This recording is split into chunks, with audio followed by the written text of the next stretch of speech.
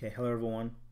All right, so if you wanted to save a picture from one of your slides from Google Slides, um, if you right click on the picture itself, the options you get are copy and save to keep.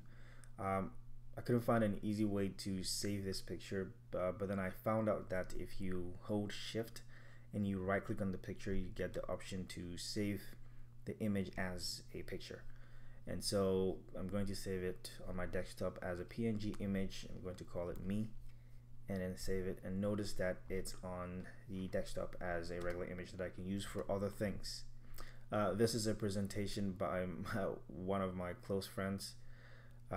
He made a presentation of me. That's why I use this slide.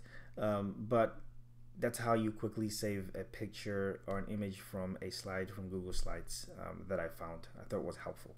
Okay, if you have any questions, please post down below and I'll do everything to respond to them. Thank you very much for watching. Take care of yourselves and I'll see you next time with the next video. All right then, bye-bye.